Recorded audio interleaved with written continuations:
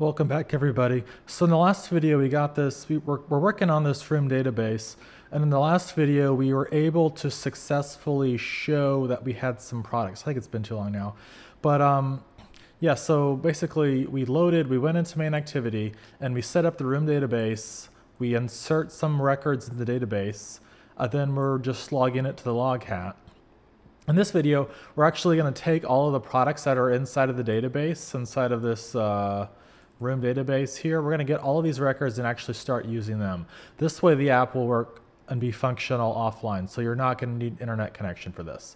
And the use case for this, you know, it could be used for anything. Like in real life, you may want to just fail the user if internet doesn't work. But in some cases, like maybe you're building a newspaper app or whatever, and you want people to be able to read stuff and do stuff offline, using the room database is a good use case for that. Okay, so I'm going to go ahead and close some of this stuff. And first of all, if you go back to here, we can see we have just the loading icon. So I'm going to just get rid of all that. I'm going to open up a MainFragment here, and I'm just going to comment out all of this code. So it's not going to be run at all. So if I go ahead and save this, if I go ahead and run it, and I think I turned off instant run in a previous video, but it should open up, and we still see the loading icon. That's interesting. Oh, I know why. So we set, if you go into the layout here, we can see that, gotta wait for it to finish building. We've got to see that we have the loading icon right there. See that loading icon? The visibility for that, I bet, is visible. So if we go into here and visibility, one solution would be to turn it off. Because basically, so like when the page starts loading, it's going to show the loading icon right there, that spinner. Then once we do all of our stuff, then it's going to set the visibility to gone, so it's going to go away. So an easy solution to this is just, we can just do root, and I realized I should have done the fragment a different way, but anyways, so we have the root.progressbar.visibility equals view.gone. So if I go ahead and save this, I'm going to run it again, and we should see the loading icon shouldn't be there. So good, it's gone. Okay, cool. So if you open up main activity, in a previous video, we set up the room database, and then we inserted some products, and then we actually queried it. So in this video, we're actually going to use the products from the database. We should have about 10 or 15 records in, because every time we run the app, it adds another record. So it inserts that right there. So insert all, there's probably a better name for that. Anyways. So we have that, so let's go ahead and go into MainFragment, and let's do this in a background thread. Actually, we can just copy some of this code. So I'm going to copy all of, it's my phone, I'm going to copy all of that. And I'm going to go back in MainFragment, and we'll just leave that code commented out. I'll paste it in there. Yeah, we want to import all that kind of stuff. And we're going to get some errors, so I think we need to close that. And I think we're still getting an error. So application context here, so we can do activity.application context. And let's just go ahead and force it with the double bang there. That gets rid of the error there. Or if you put your mouse there and do Alt Enter, you can tell, yeah, replace with non-null assert. So it could crash, but it probably won't. Oh, and database name. I forgot to update the database name, so I just copied that over, I think, from the documentation. So we have this. So we have our database set up, and instead of inserting some, what we want to do is let's go ahead and close that. So let's get, that's the method we want. And this is going to return some products. So let's do this. Let's do val products equals all products. So it's gonna come over here, query the database, get all the products for us. And this is all going to be on a background thread, because in a previous video we added a library or something for, I think we added, I forget exactly what, the extensions or something. I forget what that was. So it'll work. That'll be on a background thread. Well, MainFragment, yeah. So this do a sync will be on that do a sync right there, that'll all be on a background thread. So we have that set up. Now let's go ahead and do UI thread. And so all of this is on a background, but once it's done with querying the database, it's going to return it on the user thread. So this UI thread right here. So let's go ahead and we can actually just copy that right there. I'm going to paste it in there. Gonna delete the extra space there, then I'm gonna uncomment it out. Think we're missing, oh, that one messed up a little bit. There we go, there. So our code is all good now. So this will not work because if we try to run it, we'll get a compile time error.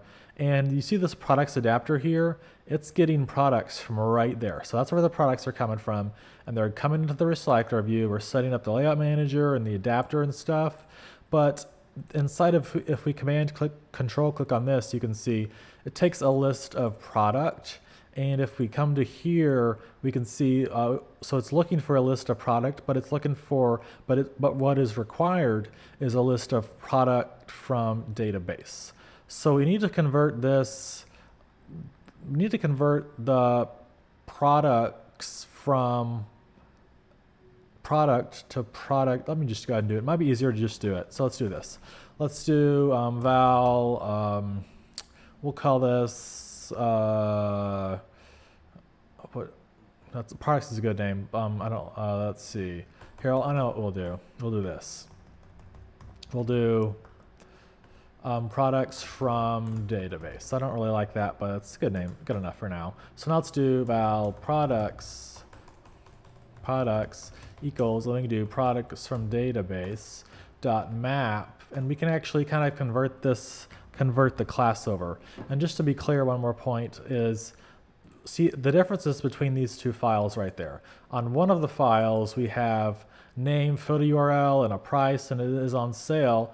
And then on the one for the database that we created in the last couple of videos, it's just title and price. So we don't have is on sale and photo URL. So that's why we're having to convert this. And one solution would be to just simply add it in here. Actually, we'd still need to convert the class. The point is, let's just go ahead and continue what we're doing here. So map, then we'll do, so this is getting back a product from database, and we're going to do product. Then we're converting it from the database, from that right there, from product from database into just product there. That's where it just says product. So if we do click in there and do Control P, you can see it takes the title. We'll do it.title, and the it keyword comes from that database one right there. I'm going to put some space there. So it kind of, so when we do the map function, that'll convert it from one data class, from this class to this class. So let's continue doing that. So we're getting an error. Let's do there. What do we have next? A photo URL. I don't actually have a photo URL, so I'm just going to open up the JSON here at the website that we've been using, and I'm just going to grab a random.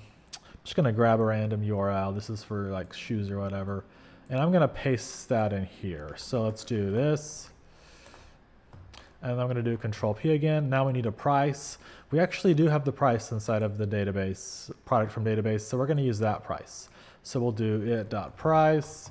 And then the last thing is on sale. We'll just do true. So everything will always be on sale. Okay, so let's just go through this really quickly. We do some stuff on the background thread. We set up a room. We get the products from the database from this getAll method. Then we convert it from the product from this database product to this, which has an on sale and photo URL and stuff. Then we're going to feed it to our recycler view, and I'm going to go ahead and comment that out. And let me think here. I think this might work. So it'll display the same image for all of them, and the is on sale will be true. But the important part is we're not doing a web request here. We're not fetching a URL.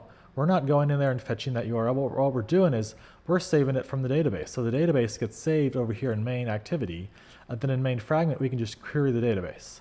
So I'm going to save that, and this might actually work. So let's just see if it works or not. Let's open it up, and there we are. So here are all of our products, and we have a lot of them. I've opened up this app a lot, and so that might have been it. I don't know. But see, they're all $1.99. They all say socks 1 dozen. I think they all say that. Do they? Oh, here's some other. Yeah, actually, I think in a previous, in between the videos, I was just playing around with it, and I added some stuff. But yeah, here's stuff for a yellow dress shirt, khaki jeans, a red shirt. So this is how, this is being all pulled from the database. So I go back to the main activity. So I think this might actually work offline now. Let's just try it out. So I'm going to turn off, internet already is off. So internet and mobile data is off. So it is working without internet. So just to confirm, swipe down and you can see Wi-Fi is off and mobile data is off. So if we open up the app again, we'll see, hey, we still see all of the products. That's because it's all saved into the room database. So try to think of what else we can do. For now, this is good enough. In a future video, we'll probably add search capabilities where you can like search for products, and we'll add some different categories for like shorts and stuff. I don't think this does anything. I think they're all the same. Oh, there's blue jeans. Settings, I forgot what settings does. Doesn't do anything. Jeans, let's just go back to home.